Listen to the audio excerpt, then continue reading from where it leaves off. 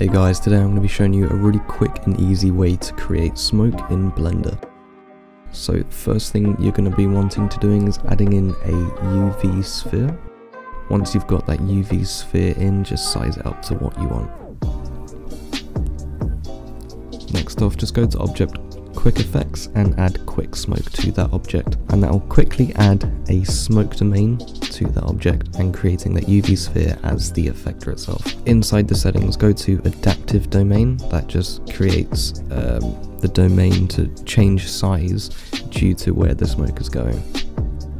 It allows for faster rendering times. Next off, check noise. Just add a bit more noise to the overall image quality. It's to get that smoke looking a bit grainy.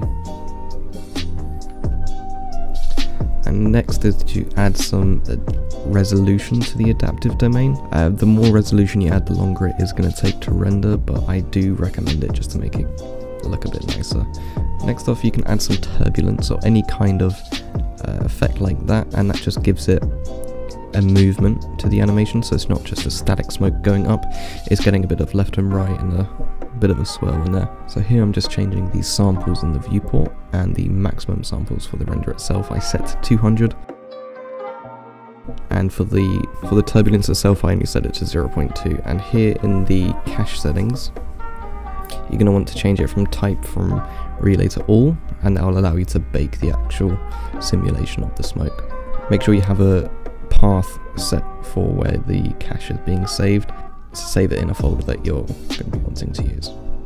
That will allow you to view your simulation there. Next I'm just adding a image as planes. You have to enable the add-on if you haven't already. And the reason why I'm doing that is it just allows me to add a bit more to the scene, because all we're focused on here is just the smoke itself.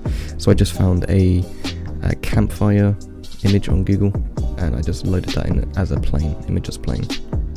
Scaled it up slightly, put it in the backdrop. I added in a few lights, just a red, blue and a green light, just to give a bit of colour. It also fits the image itself. And then I just made the floor the image as well, just to make it blend a bit nicer. And set your camera up how you like, create your backgrounds, do all that. So that's a quick and easy way to make smoke. It's really quick, really easy. Hope you enjoyed. Leave a like if you did. Subscribe for more content.